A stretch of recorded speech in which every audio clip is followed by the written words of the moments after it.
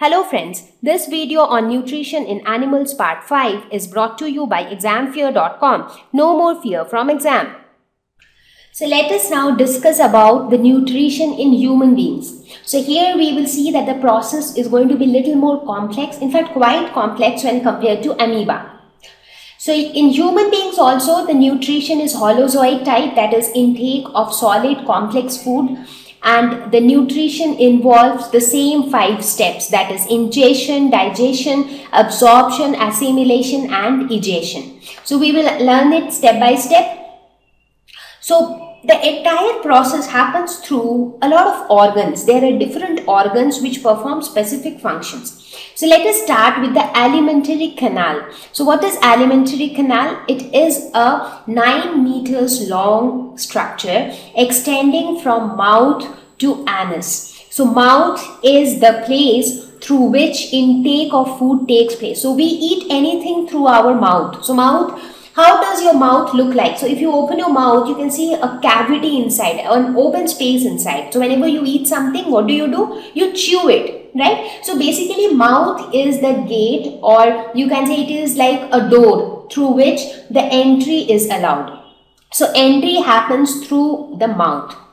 So this alimentary canal starts from mouth and it ends at anus, and this is where the anus is. And through the anus happens the exit. Exit of what? Exit of the undigested food material. So basically ingestion starts from here and egestion happens here. So in between this, if you see this tube-like structure from here. So from here alimentary canal starts, then this tube-like structure becomes swollen and forms this structure. Then it gets coiled like this, and finally this coiled structure again goes into this green coiled structure, and finally it ends at the anus. So basically starting from mouth till anus, this is just one tube.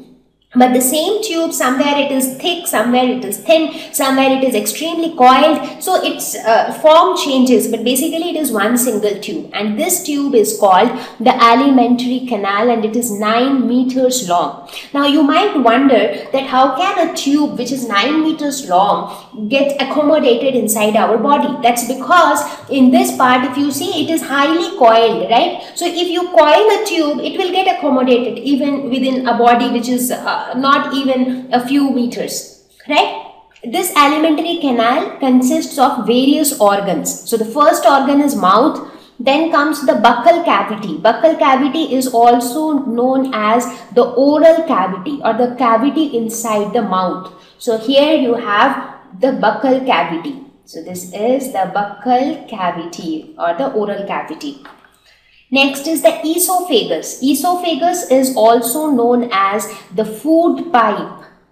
So this pipe-like structure which you see here, this is the esophagus or the food pipe. So it carries the food. Next is the stomach. So you see esophagus ends in a swollen bag-like structure. So this swollen structure is the stomach. From stomach, the tube extends into the small intestine, and this extremely coiled yellow colored structure, this is the small intestine. And this small intestine then goes into the large intestine. The green colored structure here, you see, this is also a coiled structure, and this is called the large intestine. So now we will talk about each part of this alimentary canal one by one. Now as we learned about each of these parts, we will also simultaneously learn about the steps of the holozoic nutrition. So we will see that at each part, a specific part of digestion takes place. At a certain part of the alimentary canal, the absorption takes place, and so on and so forth. So let's start with the mouth and buccal cavity. So mouth is the slit bounded by movable lips. So the lips are like the window panes. Now when you want to open the window, you just open the window panes, and then anything can enter through that window. So similarly, when you open your lips, so your mouth gets opened and anything can enter inside your mouth. So the intake of food takes place through mouth. So basically, which is this process? This is nothing but the process of ingestion. So the first step happens through mouth.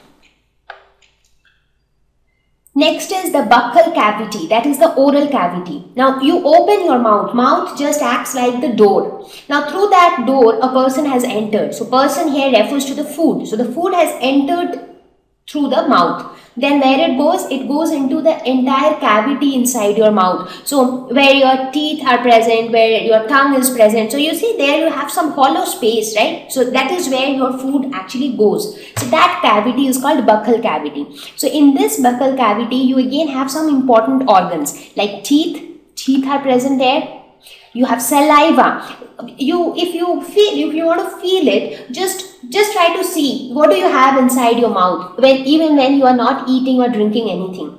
You can see some fluid-like structure, some watery substance always present inside your mouth. So that watery substance is called saliva.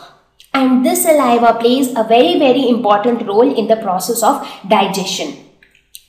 You have your tongue. So the tongue, teeth, saliva, all these are present in the buccal cavity, and trust me, they all play very important roles in this process of digestion. So how teeth helps? Now teeth are like sharp structures, right? So and with these sharp teeth you actually are able to crush the food into pieces, because as I said, the first job of, now once ingestion has happened, the next step is digestion. So the next job is to break down the complex food into simple form. Right? So now whatever complex food you have taken inside your mouth, first of all you have to physically break it. So in that physical breaking process, the teeth helps, because teeth are sharp pointed structures. So if you actually observe all the 32 teeth inside your mouth, you'll see some of them have very pointed ends so that it helps in biting. Some of them have flat wide ends so that they can crush the food, they can help in chewing. So that means different teeth are structured in such a way that all of them together can help in crushing down complex food into smaller pieces. Then comes saliva. So what is the purpose of having that watery fluid inside our mouth? Now this watery fluid gets mixed with the food which we eat, and therefore the food gets moistened. So the food becomes little fluidy. The food becomes softer, right? And also this saliva contains an enzyme called salivary amylase, and this is a digestive enzyme because it helps to convert starch into sugar. What is starch? Now starch and sugar, both of them are carbohydrates, but starch is a complex form of carbohydrate. It is a polysaccharide. So polysaccharide means a bigger carbohydrate which has many simple sugars. So a lot of simple sugars together form a polysaccharide. So starch is a complex form of carbohydrate, but sugar is the simplest form of carbohydrate. So this enzyme helps to break down the complex carbohydrates into simpler ones. So at least one nutrient.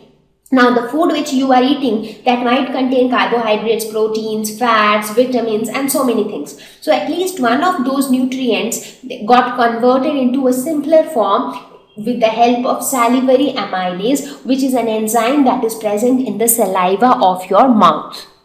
Then comes tongue. Now tongue contains the taste buds which help to sense the taste of the food. Now why do we cook food? Now if we want, what we can do is we can just directly take fruits and vegetables from the trees and we can just start chewing them. If somebody wants to eat fish or egg, they can just eat it raw. But that's what we don't do. Why? Because we have a tongue and the tongue can feel the taste of the food. So we want to make it tasty, and that is why we mix it with spices and we want to improve the taste of the food. So basically tongue, that is one purpose of tongue.